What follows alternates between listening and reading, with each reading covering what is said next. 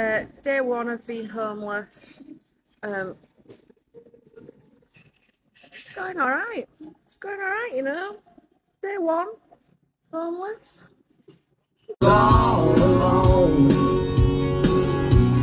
So I went for a drive to clear my mind. Ended up at a Shell on I-65.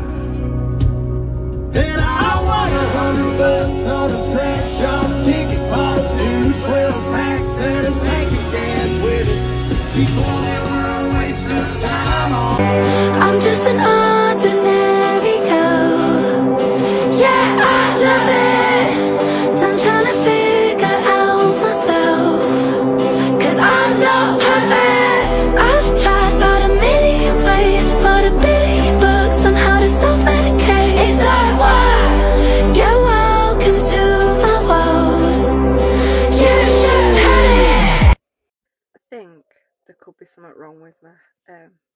Because I have no house. I have no bricks and mortar. It got sold on Friday. And I'm in a touring caravan tonight. And for me, it feels like coming home. It really does feel like coming home. I was born in a touring caravan. I lived in a touring caravan until nearly double digits. I'm really happy to be here. I'm genuinely, like my little soul is genuinely happy to be sleeping in a touring caravan.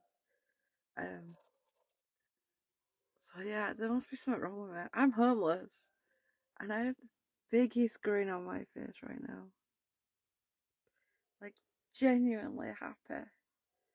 And it's bougie as hell in here. Like,